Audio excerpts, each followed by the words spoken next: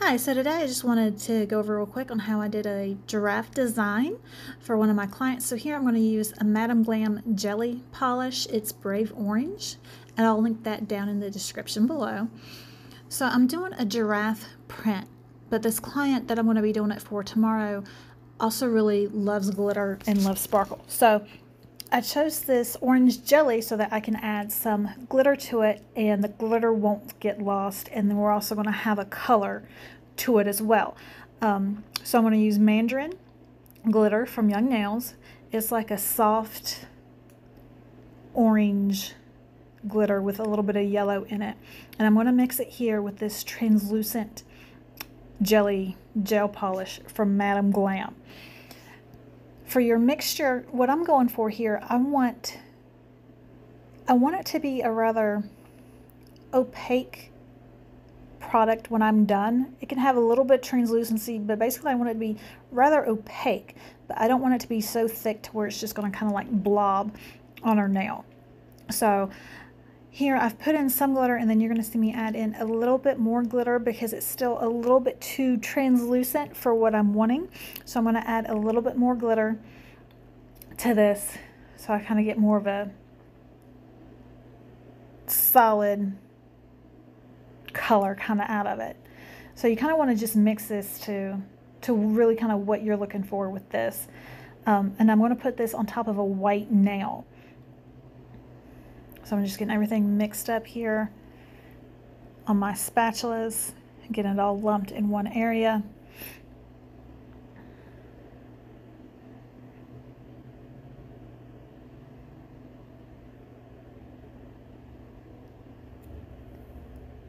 And then I'm going to put this on a white nail.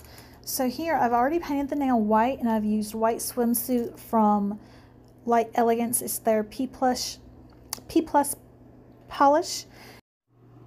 And here I'm adding the base on top of this. So my idea here was, because a giraffe print, it's not really squares, and it's not really blobs either. It's kind of like blobby squares. And if you look at a picture of a giraffe in their fur, you're going to kind of see how it's somewhat squarish and sometimes triangularish, but then it has like irregularities throughout it.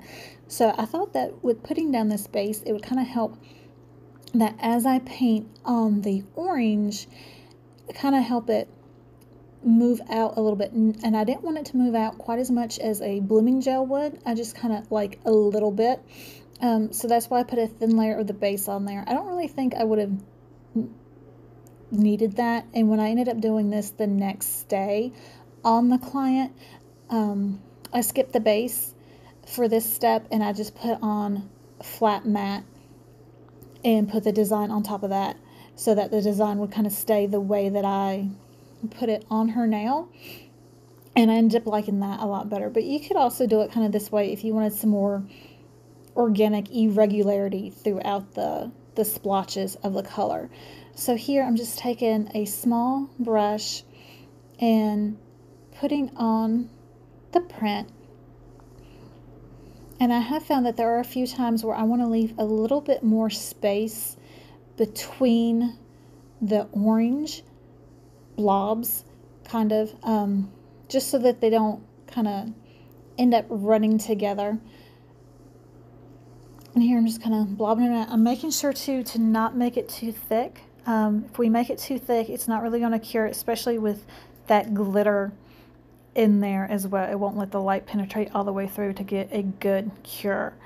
So here I'm just adding on those blobs. I want to do the entire nail with this print on there, and I really love how the light picks it up, the orange and the yellow in that glitter, so it wasn't just a plain giraffe print.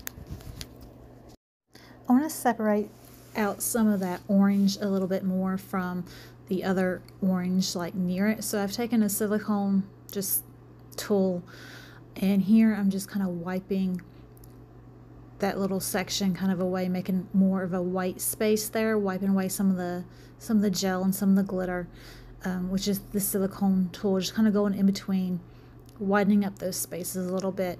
If you can't get it all the way off with just kind of wiping it here, you could also add some alcohol to the silicone and use it with that. And then I'm just kind of wiping off the excess there on a mat, so I'm not putting it back on the nail, because we want to have those spaces defined so that there is space, but you also don't want them too far apart, because if you look on the giraffe, the colors are kind of close together, but you do see that definition of the lighter color, you know, breaking it up in between. But you don't want large gaps in there, but then you also don't want them so small to where they run together. So I'm happy with that, so I'm going to go ahead and cure that and set that in the light.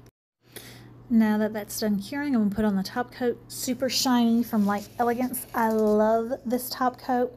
I'm just going to put that on here. Really make sure you cover everything on this nail so that glitter stays in there, and you get in between those lines so that you don't just kind of wipe over it and leave like any gaps in there. I usually also have a top coat set aside for glitter, so that I'm not using something that might pick up glitter later as a top coat on another nail where there is no glitter. So that's just a tip. I'm gonna let that cure. Now that it's cured, here's the finished product. You could also put 2 layers of top coat on here if you don't want to really feel that glitter as much, or the separation of the sections. So a lot of times I will do 2 coats. Here I'm just showing it with 1, and it's really pretty and sparkly, but you also see that color. It's beautiful. Client was very happy.